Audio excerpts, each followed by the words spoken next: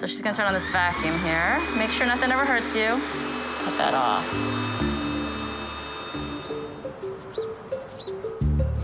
The moment is upon us. I'm finally here to see Dr. Lee, and I hope she can help me with my condition, at least telling me exactly, you know, what it is. It's just embarrassing. It irritates me, and I still struggle with the anxiety of being around other people with this on my face. Thanks for going through this whole thing with me. I'm excited to see what she can do. I want to set an example for my son that I can still get back full force to the old Eddie.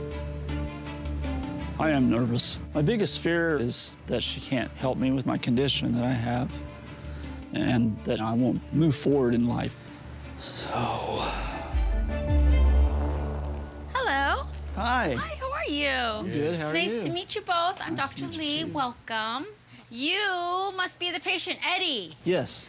And you are? Adrian, I'm his son. Nice to meet you. Nice to meet you, too. You are here, I guess, because of this birthmark, really, right? Is that what you call it, That's what too? it started out as when I was Yeah, born. you were born with it? Okay. Yeah, but it just keeps getting bigger, and over time, this all came up. It got bumpy? Yeah, Okay. real bad. It's embarrassing. You know. Right, right. And it stops right in the midline. It looks like it's not on the other side as well, right? No. Okay. I think what you have here is what's called a port wine stain.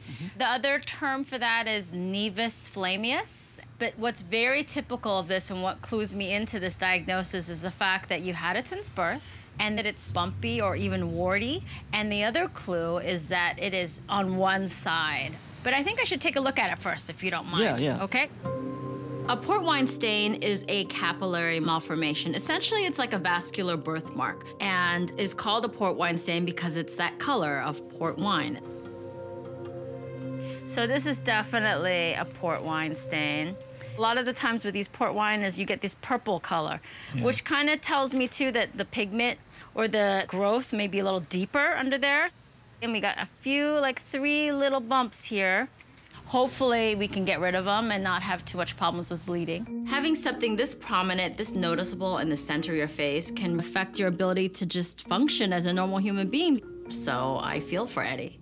Port wine stains are very difficult to treat. They are particularly stubborn. So hopefully we're gonna have an answer for him. You know, there are things that you can try to remove a port wine stain, like laser treatments used to help lighten these vascular abnormalities, but they can take multiple treatments, and each treatment has a gradual improvement. And also, even if you get like 12 treatments, it's not guaranteed that the whole thing is completely gone. Right. You know, that kind of thing. In terms of the bumpies, we can try to flatten that with other kind of techniques here. Hopefully they don't grow back. So one of the things is that this laser, it feels like the snap of a rubber band. So it's not like the most comfortable thing. So we'll see how you respond, okay? We'll get all set up for you. Thank you very much. Well, it feels great to have Dr. Lee actually get me a good answer to what it is. We're ready for you. All We'll right. bring you inside. All right. And wish me good luck, man. I can't wait to look in the mirror and it's not there. You know, if she can help improve this, I'll just be grateful to her. Every time I wake up in the morning, I'm very much a mixed emotion of anger and sadness because of this thing in my nose.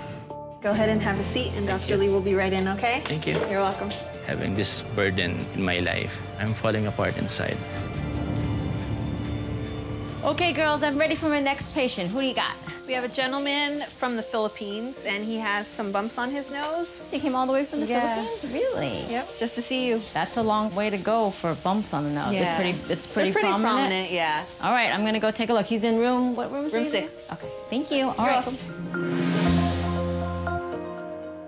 Hi, is it Genner? Hi. Is that how you say your Yes. name? Hi, I'm Sandra, Dr. Lee. Nice to meet you, Doc. Nice to meet you. Welcome. You came from pretty far, I hear. Yeah, from Philippines. I feel honored that you came so far to see me. Yeah. And I think I know what we're coming here for, huh? Yes. This growth on your nose. Yes. How long have you had this for? I believe it started last 2004. 14 years ago or so. First, I thought it was just an ordinary pimple. And it just kept coming, huh? Yeah. Do you feel like it's still growing or it's kind of stayed about the same? Yes, it keeps on growing. Okay. You know what this is called? No. Rhinophyma. Rhinophyma. Yeah. Rhinophyma is like a thickening of the skin, in particular on the nose. It's actually an extreme form of rosacea. Oftentimes what you'll get with rosacea is you'll get the redness, you'll flush. You do that, you do flush, and sometimes all the time.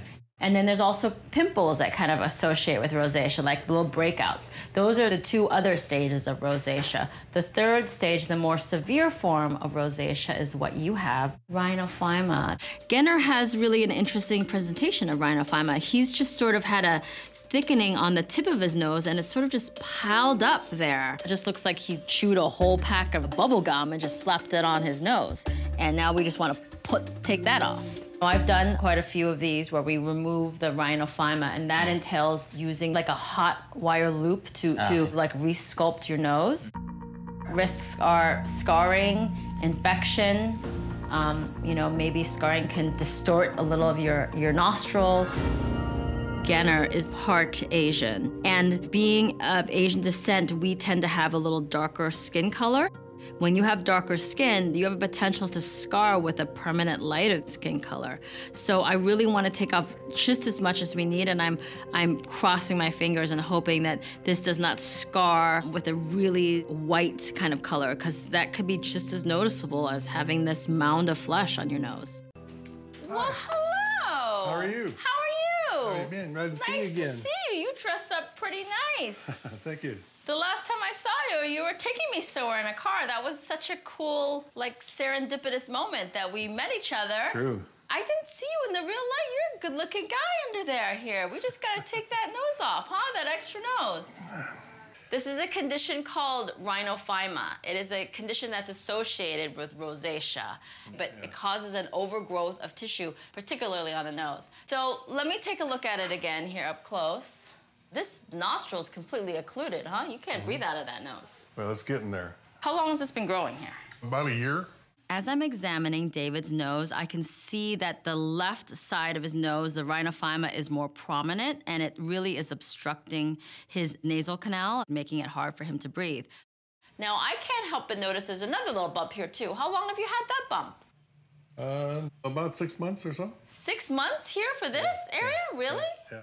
I can't help but notice this growth under David's right eye. I am concerned about that growth. That is something that we do need to address, but I really need to focus my attention and focus his attention on his rhinophyma, and let's treat that first. Okay, I think I heard you're a little hard of hearing. Yes. During the procedure, if you feel like you ever can't hear me, you know, you make sure you let me know, okay? I'll see you in a little bit, okay? Okay. Thank you, thank you. Thank you. Valerie, you saw him, huh, when you brought him back?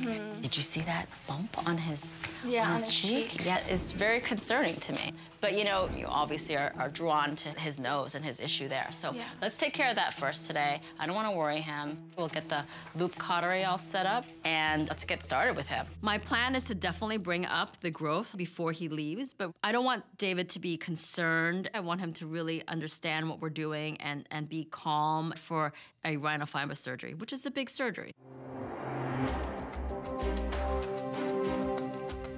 I'm gonna numb this whole area of your nose. It's gonna feel like it's running. I've numbed up David's nose, and I'm gonna try to remove as much of this rhinophyma that I can and really unearth that handsome, debonair limo driver that I know is in there. I really hope this goes smoothly. Oh. He's in shock a little bit. Oh. I'm here with Dwayne, who has bumps around his nose. This is called multiple trichoepitheliomas. Dwayne is sensitive to needles, but you know, I really have to numb up this last bit here, and he's gotta let me do that, otherwise I can't proceed. Okay. Okay? Mm-hmm. You feel like a pincushion? Dwayne was able to push through and let me anesthetize him completely. Now the hard part comes, though. I need to use my loop cautery tool to really re-sculpt this nose and mouth area. So I'm gonna do just a little bit of one here first, just so you know what it's about. You good? Mm-hmm. I wanna make this area look as natural as possible and bring his cute nose back. This is a delicate surgery. I'm trying to go deep enough, removing all of the trichoepithelioma, but not so deep that I leave him with dips in his skin. You're comfortable, right? Mm-hmm. Other than the smell. Yeah, I know. I'm trying to suction it as much as I can. All right, done on that side. Good deal. It's halfway done and it's looking good. Now I need to tackle the other side and make sure that it matches the first side. I need to be really precise. If I do too little, he'll be left with some bumpiness there. If I do too much, it could draw just the same amount of attention as it does now because he'll have a big, noticeable indented scar. It's like Goldilocks. You don't want it too much or too little. You want it to be just right. You got that big piece off. I'm just trimming it down now. So close. Now we're just doing the cleaning up part. Okay. So I'm gonna have you take a look. Right now it looks a little bit bumpy. It'll smooth down. Even tomorrow you're gonna see a difference. What do you think? Looks good. I feel amazing. The last time that I had seen my nose smooth was when I was 20 years old.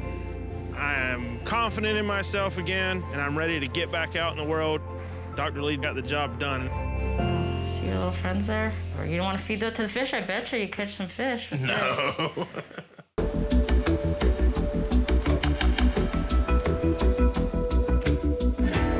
If Dr. Lee can help me, I believe it'll help me be able to sleep through the night better as far as my breathing. You know, there's lots of things that it'll make a difference in.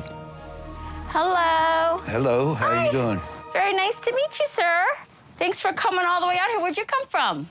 Louisiana. Louisiana. Well, welcome. First of all, you look like one of the members of ZZ Top. So I guess you're seeing us for your nose. Yes, ma'am. Do you know what this is? You know what it's called? Rhinophyma, it looks like, from this distance. Rhinophyma is like a severe form of rosacea. You might have heard of rosacea before. Some people, especially men, they can get a thickening of their skin on the nose in particular. Does it cause you pain or does it cause any discomfort for you? I have a hard time breathing. It's uncomfortable. I'm gonna take a look, okay? Yeah, whatever you need to do. Terry is such a sweet, soft-spoken gentleman, really with this gruff exterior. And maybe he has this exterior, too, to kind of distract from this extensive rhinophyma that he has. This type of extensive rhinophyma is certainly a treatment that is not without risks. It involves quite a lot of your nose here. But it's really the front of your nose that you have the brunt of it. I just concerned mainly because this is a pretty large area with a good blood supply to it, so that's what I think about. Obviously, this is a big case of rhinophyma, and I don't want to promise the world that I can take all of this out in one get-go because there's risks. I know I have to take this off slowly and gradually. I mean, I never know what's under each layer here. I mean, who knows what you're gonna come across underneath there. I'm gonna give it a try. I can't promise everything, but let's see what we can do there. Okay? All right, I'm gonna go set up over there and I'll call you back. Okay, thank you. I know that Dr. Lee's concerned about how advanced my condition is. One of my biggest fears is if the bleeding gets out of control and we have to stop it, what will happen then? My target is this large knob right here, essentially. But the bleeding is concerning to me. You know, sometimes you get like some good veins that come out and populate this area. It might be too much for you to handle, so, but let's see, okay?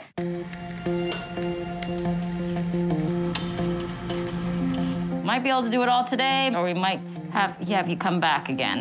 Just do whatever you need to do. There's only so much numbing that you can give any patient at any given day. Certainly at high levels, that can really affect your heart. That can actually cause toxicity to your heart. Let me numb up one side first, and let's see how well we can do this, how quickly and how efficiently with as little bleeding as possible and with the most comfort as possible. Sometimes it comes out of the little pores. Oh, sorry. That's just the numbing medicine coming out of the pores. That's why I wear all my gear, too.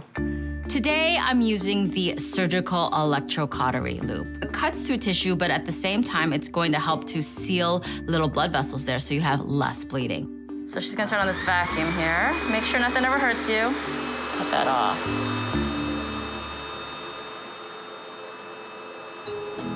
Rhinophyma is really a thickening of oily skin. You get these enlarged pores that oil can store in, right? Oil and keratin, or dead skin cells. Interestingly, a lot of the size of his nose doesn't have so much to do with actual skin there.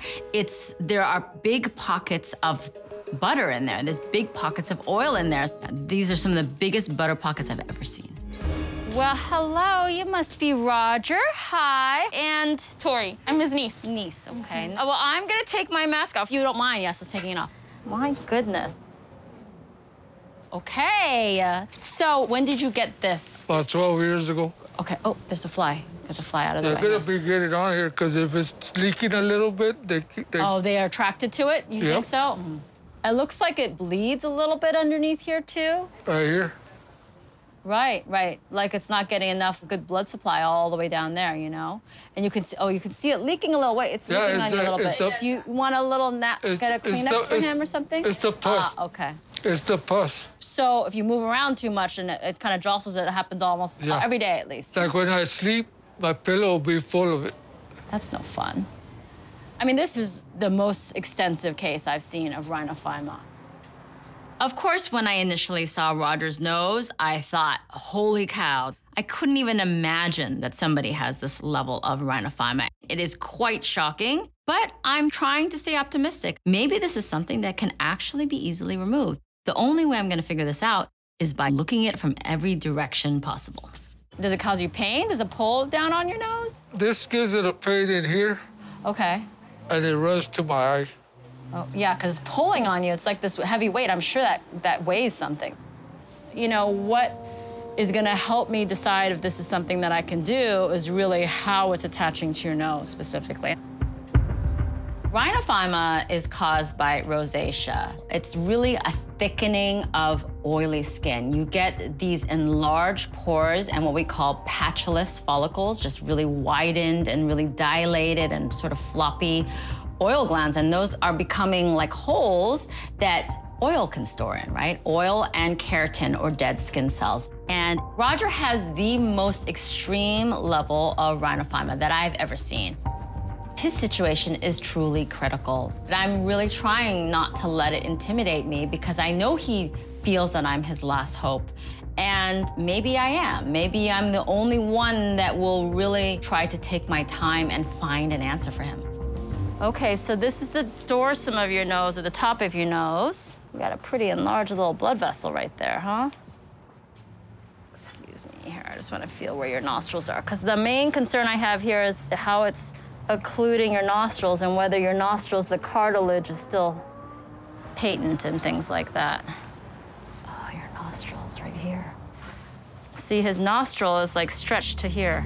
This actually keeps getting more complicated the more I take a look at this. His nostrils are stretched. A normal size of a nostril is probably a head of a pencil eraser. In Roger's case, his nostrils are the size of the opening of a shot glass. The nostril has cartilage in it, and you need that support. Otherwise, every time you inhale, it'll just go, you know? You need that support there. But also, these huge growths have established a very good blood supply. Those blood vessels have gotten bigger to supply this wider area. Those are going to be much more difficult to control in terms of bleeding.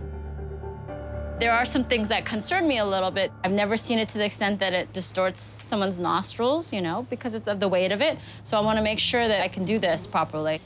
This is not like a single treatment sort of thing. This is a multi-leveled thing that we're gonna do, and I gotta think about you for a while. I certainly am gonna consult with my colleagues, like experts in ear, nose, and throat, expert dermatologic surgeons, and see whether we can figure this out together, okay? I hope I can help you. I do. Hope you can too. Yeah. This is a really complicated case, and I would like to ask some of my colleagues who are true experts at nasal surgery, and we can figure out how to best take care of him. Because number one, I want him to be safe. Number two, I want to really help him get this done. And number three, I don't want anything bad to happen to him. We'll be in touch, okay? This is not goodbye forever. How long we'll be in is it touch in a gonna couple take? weeks. I don't know. A couple weeks, so we're gonna figure things out? It's gonna be getting bigger and bigger. Well, I don't think it's gonna be a year. I don't think it's gonna be months and months either, but we're gonna figure this out. We got you in the system here, okay? It really worries me that Dr. Lee can't help me because I can't live like this no more because I can't do nothing and I can't be around my family. They all miss me, but I don't like to be around because of the way I look. Okay, thank you. Bye. I'll see you later, okay? This is too much pain already. I'm already getting frustrated with it, and I don't want to do nothing dumb. Like, there's been times when I wanted to pull it off, but I know I would probably bleed bad, and there ain't gonna be no way to stop it. So I hope something happens.